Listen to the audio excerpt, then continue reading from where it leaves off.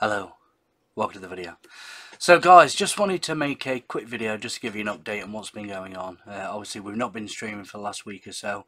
When was the last stream we did? It was Jordan and Gavin on Friday last week, so a week ago, yeah. Myself and the wife have both had COVID. That's why we've not been over there, that's why we've not done a lot, and that's why I'm looking rough as arseholes. It's been a tough few days, but I am a million times better now. So's the missus, and we're all good. Just wanted to make you aware of what was going on. Obviously, a few people have asked questions. I had to isolate because the wife got it and I got it the next day. So yeah, basically isolation comes to an end on Saturday. Last day. We're all good now. And I'll be going back over on Sunday to stream all of next week.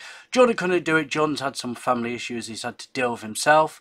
And obviously Gav can't stream on his own because he's a bit scared on his own. So we don't want to put Gav in a position where he's not comfortable. He's very new still, and we've got to gradually ease him back in. The reason why I didn't tell you about COVID is just I didn't want people to get overly concerned and worried. I know lots of people have had issues themselves that they're trying to deal with COVID, and I didn't want people to think it was all about, you know, oh, everyone feels sorry for me or anything like that. That's why I didn't tell anyone. I didn't want anyone to know. But I feel deserved to tell you what's going on, why there's been a bit of radio silence, why I've not really been active on social media or anywhere like that. That's why we both had COVID. The wife had it a lot worse than me. She had 2 really bad days where she was really struggling, but she's perked up so quickly. And I didn't get it that bad. I was a bit rough for a few days. Yeah, it wasn't great. Well, it's not a very nice situation, and just to see how many people have had to deal with this is horrendous. And yeah, I'm just so happy that I had the vaccine, because I've no doubt that saved me a lot. Resuming on a Monday, the streams will be back. It'll be me and Gav next week. Jordan will be turning the week after, and really excited to get this back up and running. Also, a couple of the videos that people have seen gone up and not happy with the titles, that sort of thing. If ever there's something in the title, like in the video that everyone was kicking off about yesterday, what it says in the video is a direct quote from the video, what it says in the title. There are many people that do clickbait, and when I say clickbait, clickbait to me is a screen on jamming jars with 5,000 strawberries and 5,000 jars. That's clickbait. We will say direct quotes of what's happening on the video, and that will normally be reflected in the title. We don't ever try and deceive you guys. We know that you come back and watch as often as you can.